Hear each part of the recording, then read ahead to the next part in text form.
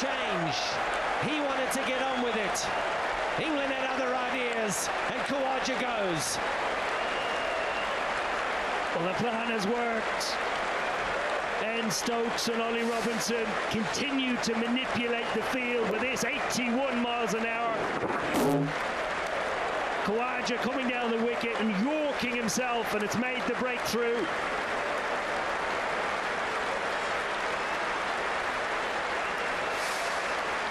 Khawaja has to go for a magnificent 141. Australia 372 for 7.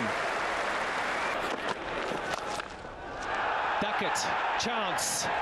Yes! He goes, he plays the shot. The setup was there. It went over Stokes' head, but behind Stokes was Duckett. And he does the rest. 2 for Robinson in a couple of overs.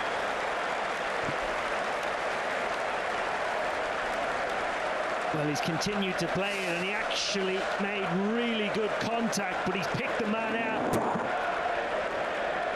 just in front of square. Stokes looks on. Duckett takes an easy catch, and Australia are 8 down for 377. Nathan Lyon goes for 1. Robinson to Cummins. That's straight up, that'll be out. It's Ben Stokes, he will not drop that. Absolutely not. Brilliant from England in the last half hour. Exceptional. Flat wicket, docile wicket. It didn't matter for Ben Stokes, and it didn't matter for the England seamers. Australia get trailed by 7. They are all out for 386.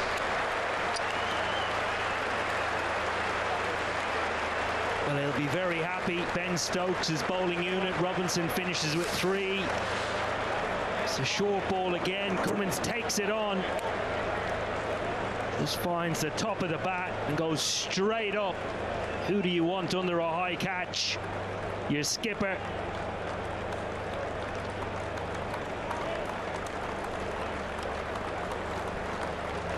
Brilliant period of play for England. Last 4 wickets. Just conceding 14 runs. Excellent work. And taking momentum into their batting. Yeah, momentum is a thing in sport. And England will be clapped off, as we're seeing now. Clapped off, cheered off, and everybody in the crowd will be buzzing with excitement, because it'll be England that'll be batting after lunch.